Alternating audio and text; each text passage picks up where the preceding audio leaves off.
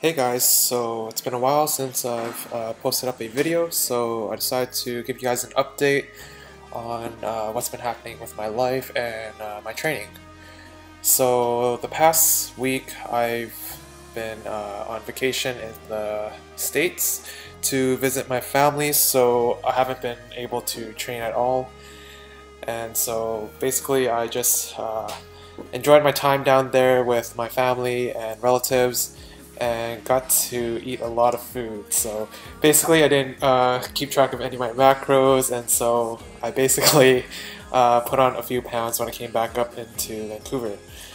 So back to my training. Ever since the powerlifting meet, I decided to make the switch over to low bar squats. And so I'm fairly new to it because for most of my lifting career I've been doing high bar squats, so it's just a little bit different for me. So I feel like there's a lot of improvement for me in this movement because, as you can see here, my elbows are shooting up pretty high, and I've also been having a hard time finding the right grip for this movement.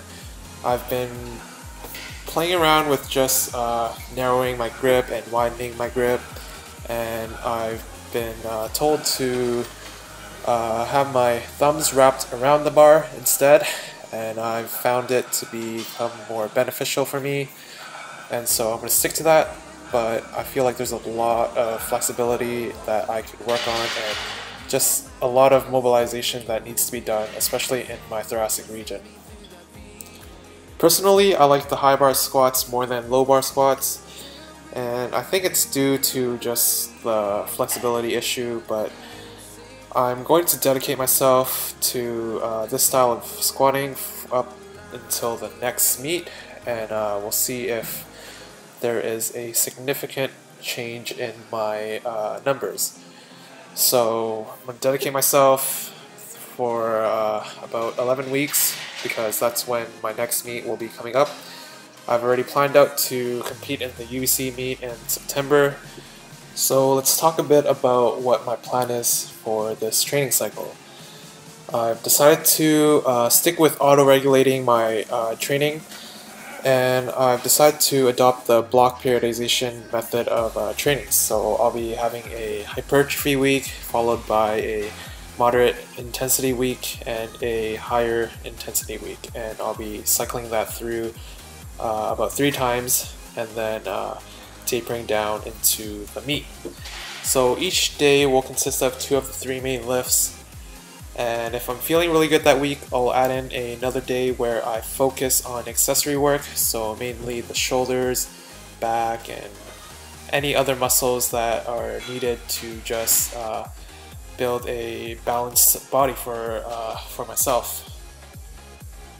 So let's go over my workout session for today. So I am in my hypertrophy week, so I'm trying to target the higher rep ranges. So I started this day off with some low bar squats, and I performed 4 sets of 8, and I'm just really focusing on hitting depth and getting comfortable with the entire movement. So I was trying to target RPE of around 8 to 8.5, so I was able to do so, and after that I moved over to the bench press and did some speed work. So I feel like this method of bench pressing has been quite beneficial.